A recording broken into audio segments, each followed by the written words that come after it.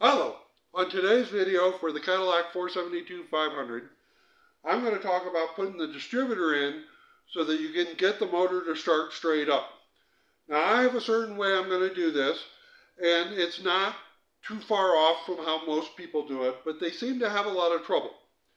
So the first thing I actually want to talk about is distributors. Now most of you are probably going to run a HEI distributor. And on an HEI distributor, there is a reluctor wheel in the center. And that has an inside wheel with a set of points and an outside wheel with a set of points. Now the reason I bring this up is because when this is point to point on that little reluctor wheel, that's the firing point of the distributor. And that's important to know. Now if you're not running an HEI, you may be running a MSD style distributor. In that case, you have a different reluctor wheel. It's got like a finger sticking out. And basically that squared off finger, you've got a pickup over here. In the center of that pickup, you will see a little straight line of the center core of the pickup. Now, just as the back trailing edge of this little squared off finger goes past that center line, that's the firing point of the distributor. So if you line that up with the back edge of the finger right on the center of that little stripe, you're going to be pretty darn close on timing. Now if you're doing a points type distributor, that's a little harder to do because points fire basically when the point just opens and the field in the coil collapses. Now that's harder to judge. So you may be off a few degrees, but set it as best you can, maybe using a little piece of just paper, which is only a couple thousandths thick, in order to try and judge where you're at. You're not setting the dwell. You're just trying to make sure you're at the point where it's just opening. And that'll get you close enough that it'll fire. Now with points, you may be a few degrees or maybe more than a few degrees off. It's a hard one to set. But as long as it's close enough that the motor can fire, that's your goal. And so those are the three major distributors. Now, on the motor itself, the typical way to find the compression stroke of number one. Now remember, Cadillac number one cylinder is on the passenger side front cylinder. Now, the easiest way to find that for most people is they put their finger or their thumb over the spark plug hole and they roll the motor until they feel pressure. Now, with a motor that you've just put a cam in, a motor that's been sitting a long time, the lifters are probably going to be pumped down. And so what you're going to find when that happens is that you actually wind up with two pressure pulses. You can have a pressure pulse on the exhaust cycle because it's not opening that far. So you wind up with a little pulse and a big pulse and a little pulse and a big pulse.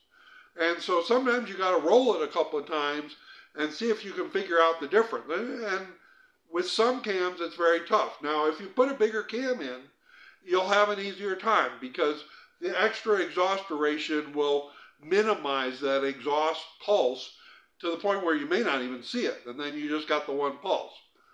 Well, on new motors especially, I try and do it a different way. Instead of going by the pressure pulse to find the compression stroke of number one cylinder, I watch the intake valve go shut. And see, at this point on this motor, I'm going to put the distributor in and lock it down. So I don't have valve covers on it. I can get it all set up. I mean, the nice thing about a Cadillac is I don't even have to have the intake on to put the distributor in. So on this case, we can rotate this and find where the intake valve goes shut. Now remember, the first valve over here is exhaust valve. You're looking at the second valve back. That's number one intake valve. Now as I roll this, we'll start seeing it go open. And I'm not worried about when it goes open. So as we go shut, and I'll watch it here, it just went shut. Now if you look, my timing mark is down here. But this tells me I'm going on to the compression stroke. Now firing is right at the end of the compression stroke. So at this point now, we can bring this mark up and line it up to the timing mark.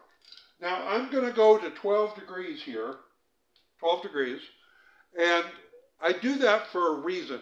I prefer to try and start, especially a motor that hasn't been run, with a little bit of extra timing. Now, when you're doing this method, you're probably going to be a couple degrees off one way or another. If you only set it to like 4 or 5 and you lose and you didn't quite get it right, then you don't have enough timing for it to really fire. So I tend to fudge a little more towards the timing up to get it to fire, to break in a cam. I mean, this one's stock, so we don't have to worry about it. But if you're trying to break in a cam, your goal is to have the distributor in, locked down, it fires straight up. You only got to worry about maybe setting the idle speed on the carburetor and breaking in the cam. Once you get all that done, you can go back with a timing light and actually set the timing. A couple of degrees isn't going to matter in the first few moments of trying to break in a cam. It's more important that it fires up and you get it running at an RPM so you have oil splash for the camshaft. So anyway, I'm at 12 degrees. Now, you can't just set it for 12 degrees, because remember, this goes around twice for one rotation of the camshaft. And so the first time around, this is on number 1 cylinder. I know that because I watched number 1 go shut. If I was to rotate it all the way around and come back up, I'd actually be over here on number 4. I'd be 180 out. And I don't want that. So I know I'm on number 1 compression stroke. I'm at the firing point for number 1. Now I can take the distributor and actually put it into the motor. Now the gears will engage, and you come down here, and then you got to decide where you want this pointed at and where you want the rotor pointed at. Now this can be anywhere in this area. It doesn't really care where the vacuum can is. I had to have one motor where I put it all the way down here by where a power steering pump would normally be, because the intake was so big that I didn't have room over here. Now you may have AC in here, you may have intakes that have problems, you've got power steering, so sometimes it's a little tough to find where this vacuum can is going to go. Now in my case, I'm probably going to want it up over here with number 1 kind of pointing this way. That makes number 1 about right here. That's where I like it. So one thing I want you to notice is I'm not actually all the way down, but I'm not worried about that quite yet. The first thing I'm going to do is with my can here, I've got a mark here about where I want 1. I'm going to set the rotor on and see. Now I got way lucky because the rotor is basically pointing at my mark over here that I want for number 1 cylinder. So I'm sitting in a good spot right now. So the vacuum can is where I want it. The rotor is pointing towards the post, because it doesn't matter which one you use. You can use any of these as number 1. You just pick a post that you want to be number 1 and follow the firing order around.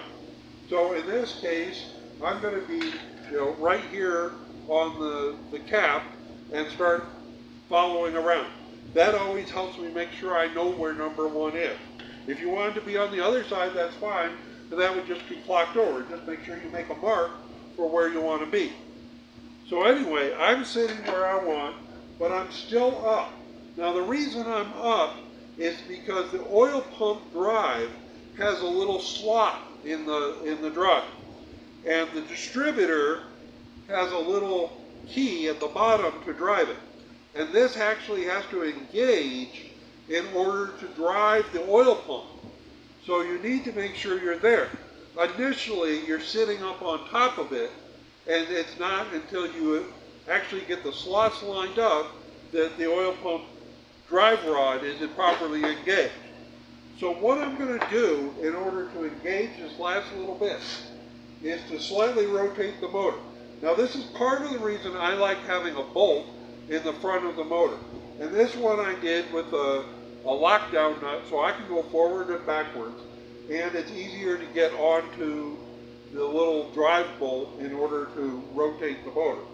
Now I am going to wind up moving my timing, but we'll come back to that. I'm going to slightly hold down. Now I'm not putting a bunch of pressure down. You don't want to be up here because remember, this is turning. So I'm holding it down here and I'm just applying light pressure. This just ensures that it doesn't jump up and that it'll slowly rotate. If you push down hard, you may actually rotate this oil pump drive and then you're fighting to get the slot to drop in. So I just lightly hold on here and I rotate the motor. Now, as I go, we should find a point, and I may be far off. Oh, see, it just dropped down. I'm all the way flush now. Now, the timing mark is coming back around to the timing, but you don't want that. Remember, if this timing mark, this has been all the way around. If this timing mark was to now line up here, you'd be on number 4 over here. You wouldn't be on number 1. So I'm going to back up and realign my timing mark. So I'm going to come back around here. Now I'm lightly holding this down because I don't want the distributor to jump up while going backwards. And I'm going to come back up here. Okay, I am back on my timing mark for 12 degrees. My distributor is down. My rotor is kind of pointing at number 1. We're actually probably going to be about right in there somewhere.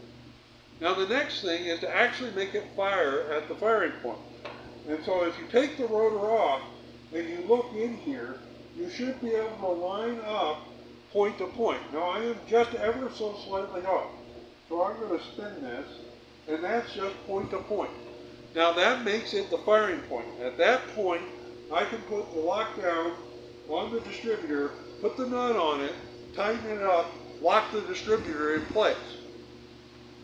So I've got timing mark properly lined up for compression stroke of number 1. I've got the distributor all the way down, and I know I've engaged the oil pump properly. Now you want to make sure that you kind of feel that. I like having it when it's up that little bit, you have to rotate it. If it just drops in, I always worry that this could be off. Most of these are pretty snug and they don't misalign. But I have had a couple that are kind of sloppy in here, and if you just kind of force the distributor in there, you could wind up with it on the outside, and that's a bad thing. So you want to kind of make sure that that little extra drop really makes sure that you can feel that you're engaged on properly on the oil pump drive. Now, with this all locked down, I can then take my cap and put my cap on and start wiring my wires. Now, if I should find that whatever set of wires I have aren't properly lining up to where I want to be, or that in this case, if you look, the distributor is too far over, I'll never get an intake on that. I'm going to have to bring this whole thing back over. Then you have to start back over. So in this case, though I'm locked down, I can take that back off, and I have to lift this up until the gear is disengaged from the camshaft. And then I come back just a little bit, and I come back down, okay? And see, I'm sitting back on top of the oil pump. Now I'm going to cheat here because I don't have a cover on it. I'm going to rotate this pump around until this drops down. Oh, maybe not. So we're doing it the hard way. We're going to have to rotate the motor.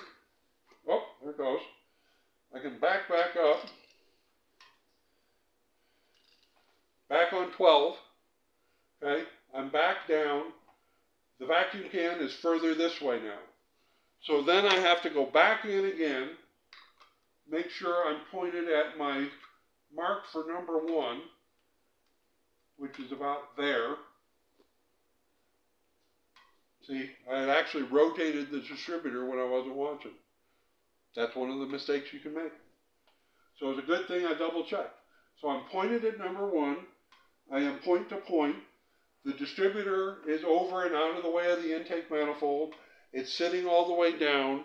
I'm back at the point where I can tighten it down, and I am good to go at this point. I'll put a nut on it, and put the rotor and cap on it and start wiring it, and I can finish buttoning this up, and I can guarantee that the timing is going to be within a couple of degrees of where I want to be to fire it. And that way it fires straight up. And I've done this a lot of times. And if you watch one of my videos with this particular motor after it sat for years and years, that's one of the things I did after kind of cleaning things up a bit. And it fired straight up. I mean, the motor hardly even did a revolution, and it was roaring to life. And that's what you want. You don't want to be struggling with the distributor. You don't want to be moving it around. You don't want to have troubles. You know, oh, I think it needs a little more timing, maybe a little less timing. This is set. And that's what you want. You can now set your idle speed, break in your camshaft, you know, make sure the carburetor is working, make sure you have oil pressure, you know, get everything running. And once you've got that point done, then you can put a timing light on it and make sure your timing is correct, and then go for your drive. So that's how you get a distributor to go in and fire right away, and not be 180 out, not have timing way off in left field, and not having to be fussing with it.